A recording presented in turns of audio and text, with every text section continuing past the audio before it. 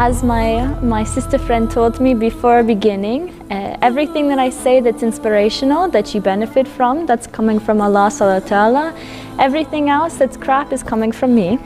So forgive me. I took my Shahada officially on my wedding day, and I remember the experience. I had been introduced to Islam for many years, and it was such an emotional experience. It was, Subhanallah, I was surrounded by family, I was surrounded by friends. I just really connected. And then reality set in. And I realized to grow closer to Allah subhanahu wa ta'ala, I needed to address my former sense of self. I really needed to address my former life. Because you see, I'm a former prostitute. Since I was 11 years old, I've been struggling with eating disorders, I've been struggling with depression, I've been struggling with the concept of love. And today I stand in front of you as a survivor, almost. Because my path to Islam was lonely, but my path after was lonelier, because I was alone. And I couldn't connect to my former friends, my former lifestyle, but I couldn't connect to my new ones either, because I was ashamed of where I came from, and I was ashamed with the way that I lived my life before, and I didn't want to be shunned from this community. So years later I decided to write my Revert story. I was going to write my story and I was going to share my experiences, and inshallah somebody could benefit, maybe somebody could comment, that was okay. And I wanted to be anonymous because I was afraid to be judged. The feedback that I received from publishing my Revert story and my former experiences and my experiences coming to Islam, I received feedback that was both positive and negative.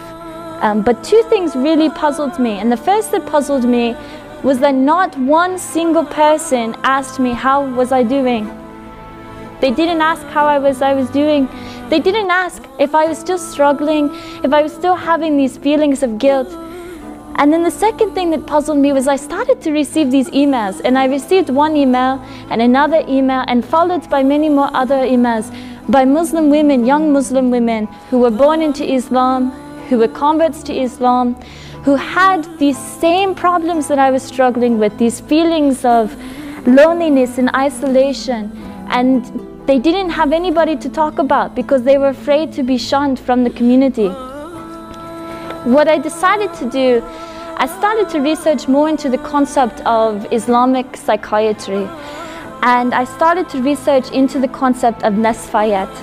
And Nasfayat provides this understanding of human beings because it looks at that we are made up of our nafs, which is our self, and our ruh, which is our soul.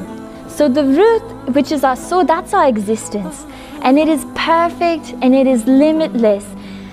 And the nafs, contrastingly, these seven of them, they reflect our reality, and they're imperfect and they're fluid. And we can combine the nafs and the ruh, and when we combine them, when we analyze them, there's room for purity and there's room for growth. So the first one is the commanding self. And this one is childish. It's childish and it's egotistical. It lacks introspection, and it's me, me, me, me, me.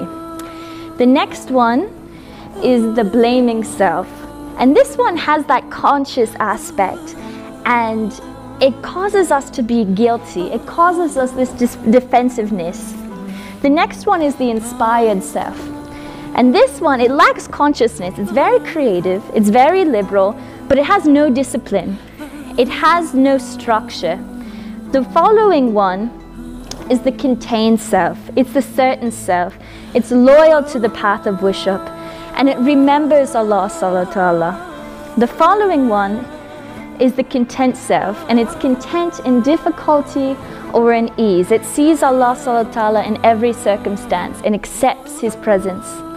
The next one is the self that is pleased with everything, and contentment guides their actions. They're harmonious with their environment, as you can see.